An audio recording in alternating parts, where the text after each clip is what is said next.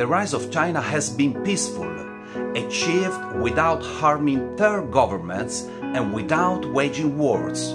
Contrary to the West, it is not related to colonialist and imperialist practices, but to policies implemented by the Communist Party of China. The China's peaceful rise is attached to three main concrete reasons. It is a prerogative of the Chinese history. It is a prerogative of its socialist internationalist tradition, and it is a prerogative of its diplomatic culture.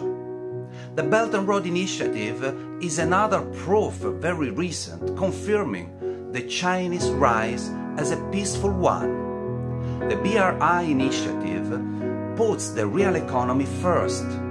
It puts the well-being of people over particular interest and cooperation over competition. To conclude, whilst the Western powers, the US particularly, are condemning themselves and the world to constant instability and chaos, China tries to fill the gap between nations in a constructive, reasonable, and efficient way.